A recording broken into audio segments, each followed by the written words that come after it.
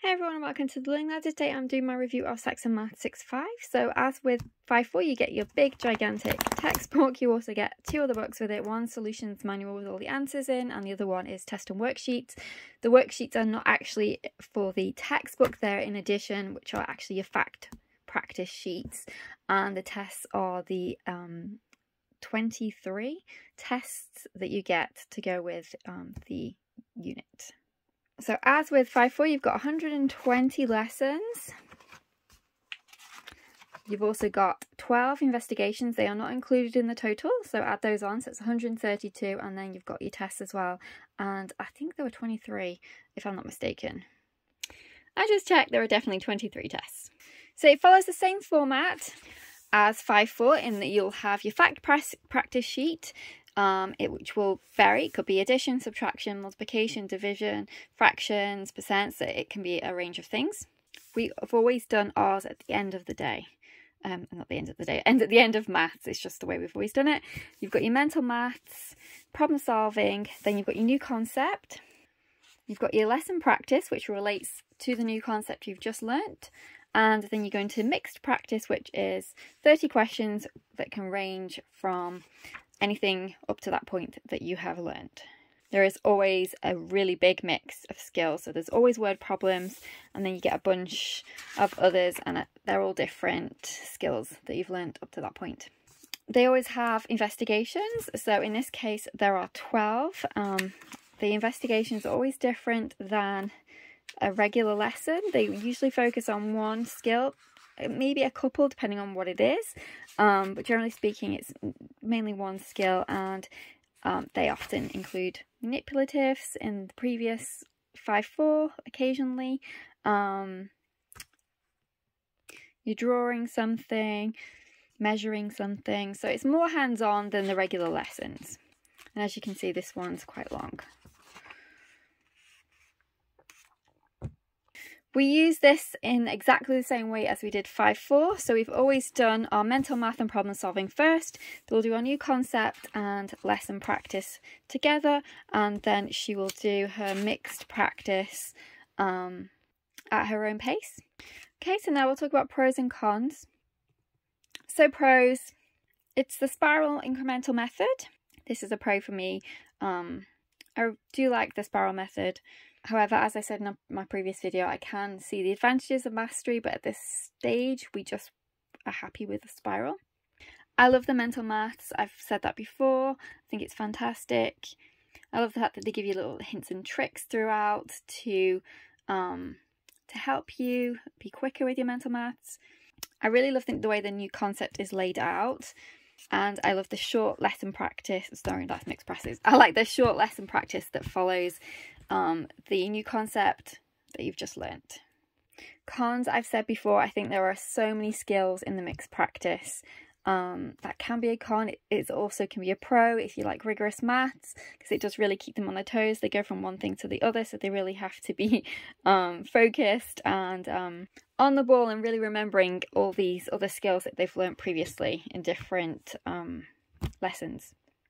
Now, I found in 5.4, sorry, not in 5.4, in 6.5, there was a ton of review from 5.4. It was, there was a ton. So, although with 5.4 I started from the beginning because it was a new way of doing the maths, with 6.5 I did not start from the beginning. I didn't need to, because a lot of what was covered in 6.5 was covered in 5.4. So it was completely redundant to start from the beginning in our situation. Now, if your child hasn't grasped some of those skills from 5.4, then obviously that's different. You would start from the beginning and work your way through, but I knew that she was really comfortable with them, so I felt really confident in skipping a bunch of lessons to get to a point where I felt like we were learning some new material and perhaps reviewing some of the more difficult skills, but not starting from bare bones again from the beginning. So what I did was I just went through, I got myself a pad and painstakingly went through each lesson to decide whether or not I thought we needed to do that one. And it worked out that we skipped about 47 lessons. It wasn't consecutively, so some of them were at the beginning, some of them were in the middle, but in total around about 47 lessons we skipped. So there was still quite a lot of lessons left in the book to do, so I don't think it was a waste of money, in that, you know, we could have just skipped this level completely. You know, there was still quite a bit in here to learn that was new, or that I felt like we shouldn't skip. But I did include in that all of the investigations. So we did, in my total, I have wanted us to do all of the investigations as well, because I think the investigations are really good. So that's why we are doing those too. So I guess you could see that as a con, but you don't really know until your student has finished the course, as in 5-4, how much more help or assistance they would need until you get the next level in, and then you think, okay, well, we definitely don't need help with that. You know, we've grasped that, we can move on, because as I've said before, Saxon does review quite a lot at the beginning of the book. But until you finish the other level, because all the new material is at the back, you don't know whether or not you're going to need a bit more practice on them. So I don't regret buying 6.5, and also because you can't see properly inside the book until you purchase it, so you don't know for sure until you've actually painstakingly gone through and thought, well, actually, you know, we don't need help with that, we've done that before in 5.4. So what I would say is, if your child has done 5.4 from beginning to end, it is highly likely that there will be a chunk of 6.5 that they can miss out, if they've grasped everything that they learned in 5.4. If there was any issues in 5.4, or that you're a bit uncertain about things, then definitely don't have any doubts at all about getting 6.5, because obviously you'll need to. If your student aced everything in 5.4, then be prepared to skip quite a lot of 6.5. But as I've said, I did think that there were some really good things in there, otherwise I wouldn't have had that many lessons left for us to do.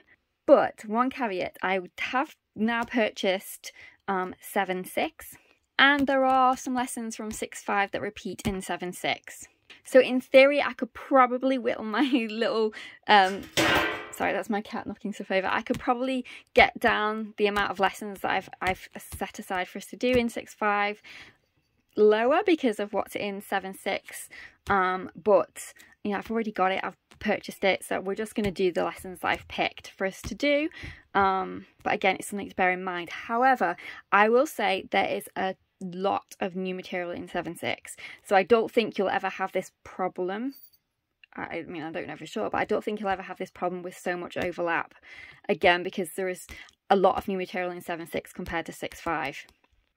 But if you're coming from a different curriculum and you haven't done 5.4 at all, then you'll definitely need to do 6.5. I wouldn't skip and go straight to 7.6 at all.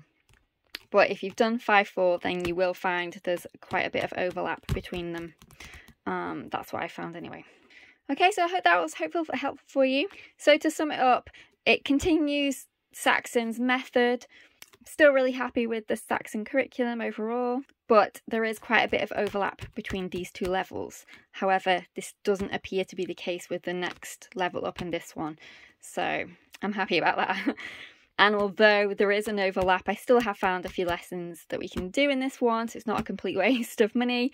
And if you have never done this and you're at the level, then get this, because you'll need to have done this. But if you've done this one, there might be quite a lot of this one that you can skip. If you've got any questions, leave them below. Thanks very much for watching. Take care, and I'll see you in our next video.